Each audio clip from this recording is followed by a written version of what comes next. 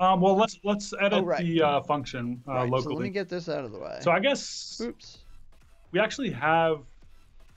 Okay, cool. Yeah. So you can go to the Amplify folder, and I think it would be cool. Like, do you think it would be okay if I just pasted in some code and we walk No, through it? that's absolutely cool, and you should have control. So you and I should be following you. Let me go back to live share real quick. Yeah. So as you move around the project, uh, VS Code that I'm sharing should update and follow you around. Okay, dope. That's perfect then. Okay, let me do it. Go ahead and Yeah, try that yeah. then. Open Okay. up a file and let's see what happens. Oh, well, So do you see the Amplify folder like toggling? yeah, it is open. Okay, so like the CLI pretty much like creates this Amplify folder when you initialize a project, and then when you add features, it goes into this like backend folder.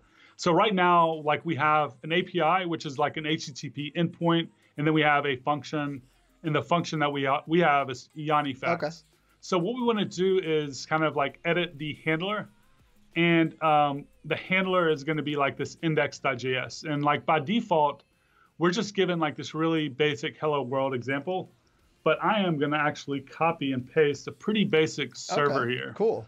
Yeah. Um, and we're going to walk through this real quick. So like we have Apollo server and GQL, which is that helper that kind of allows you to kind of transform strings into AST, right? Is that kind of what Yeah, GQL doesn't it does? like basically, yeah, puts it through like the AST, parses it into like a request, right? With the proper, I think yeah, so.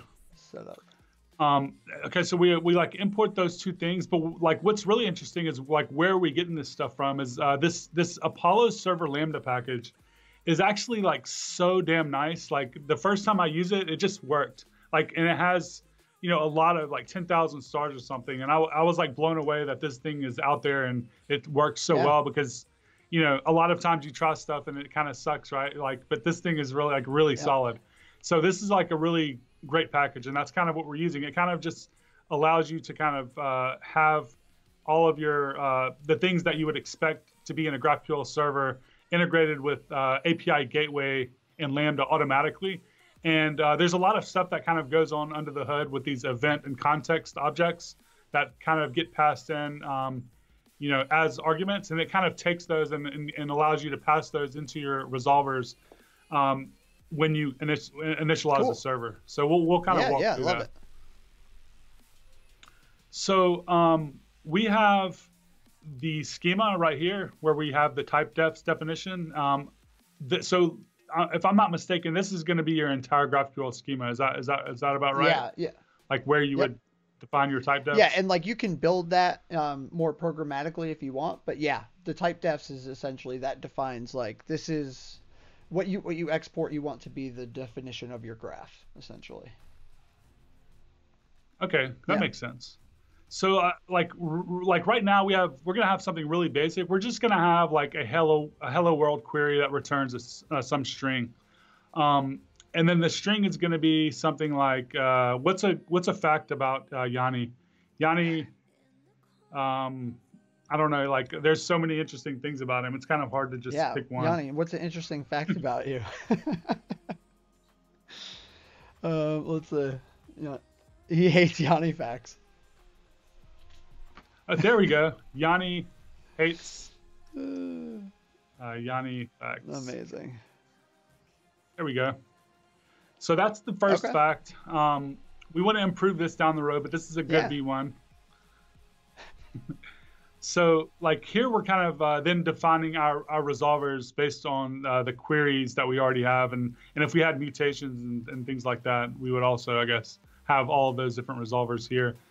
We might even have, well, I guess for any GraphQL operation, that would kind of go here, right? Yeah. Yeah.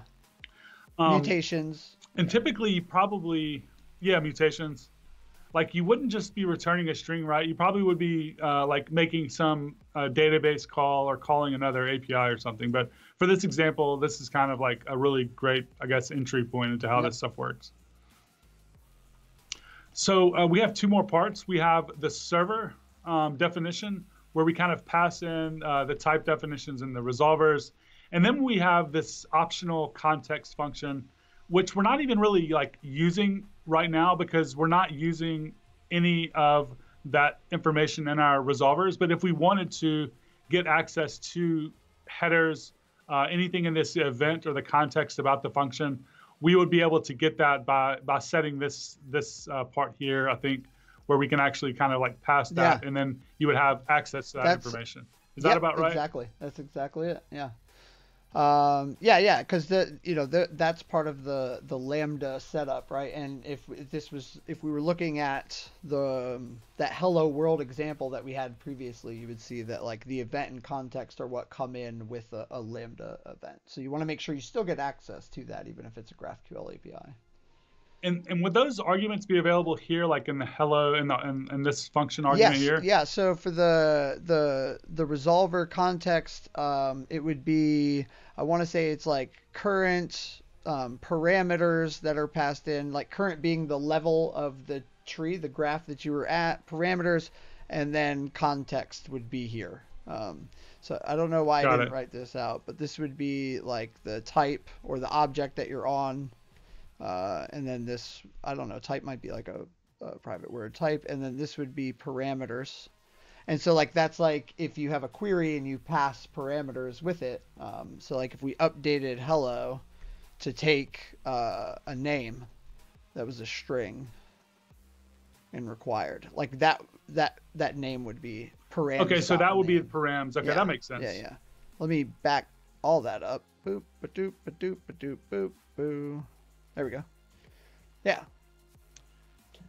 And then I guess the last thing is kind of where we just call server.createHandler. And if you weren't using, if we weren't calling this from a front-end app, this would be all you need. But since we need a CORS enabled, you can then pass in your CORS configuration here. And we're just basically setting a wildcard for the origin. And we're setting credentials true, which I don't even know what that means. I just saw that in the docs and it worked for me. So like, I don't know. I'm sure there's like some reason why that's there. So I don't really know, but I know that this is the setup. For CORS. I think CORS is like one of those things you either know it really well because you've hit a bunch of issues with it and have hated, learning it, or you just like are lucky enough to not have to deal with it and find something that works. Like I hate dealing with CORS. It's such a pain. I love when it's like abstracted away for me. Okay, yeah, cool. So this is it, right? Like this is our function. Yeah. This is all we need. I think everything is done. The only thing we need to do now is install apollo-server-lambda because like we've actually used it, but we haven't installed it yet. So I cd into the functions directory to do this, correct? Yeah, and we also, I believe, need the GraphQL dependency. So we just need those two, apollo-server-lambda and GraphQL, and it needs to be installed into this package.json that's kind of in this src directory. Okay, that's right. So that's going to be amplify backend function Yanni fax function source, right? Yeah.